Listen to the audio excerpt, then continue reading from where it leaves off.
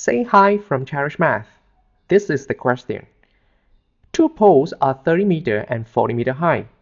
Cables connect to the top of each vertical pole to the base of the other pole.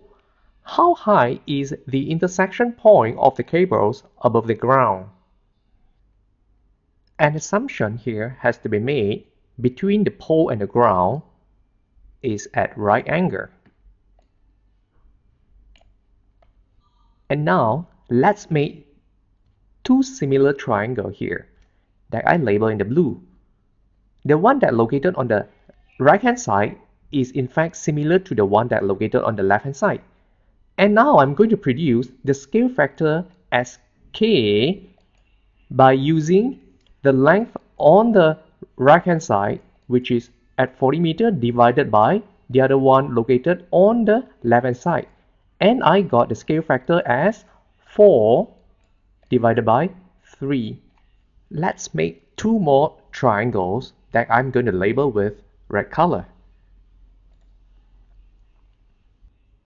I'm going to make the height of this triangle for the bigger one in the red color as L.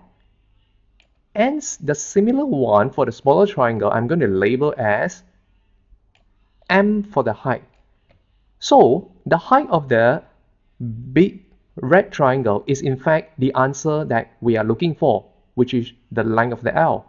So for this part, the answer of the height would be 40 minus L.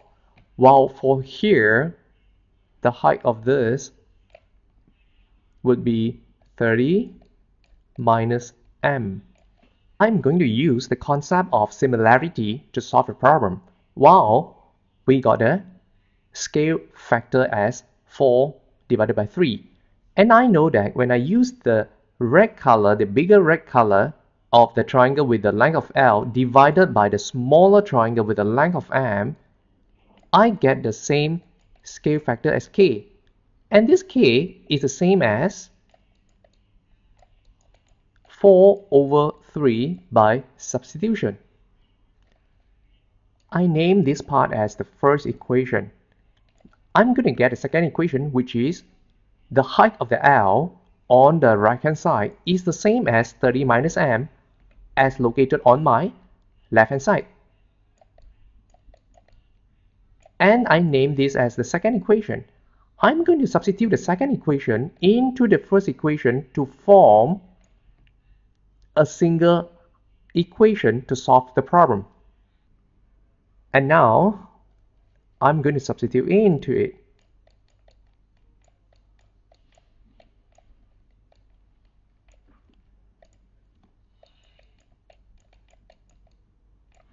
I'm going to do the cross multiplication here. That turns 90 minus 3m is equal to 4m.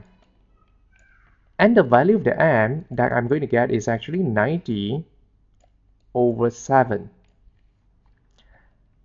I need to find what is the value of the L. And since I got the value of the m, the L would be just by using this equation, second equation, which is L is the same as 30 minus 90 over 7.